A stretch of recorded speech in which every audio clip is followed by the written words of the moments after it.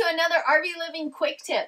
Are you struggling to keep your RV cool this summer? I know we had a heck of a time in Vegas when it was 120 degrees outside. Of course, the first thing everyone does is lower their blackout shades, and that makes a huge difference in the RV. But what if you have one of these? A skylight, or a fantastic fan, or an exhaust fan? What do you do about those? I got the solution right here. This is the perfect way to reflect that sun back out and keep it from coming into the rig.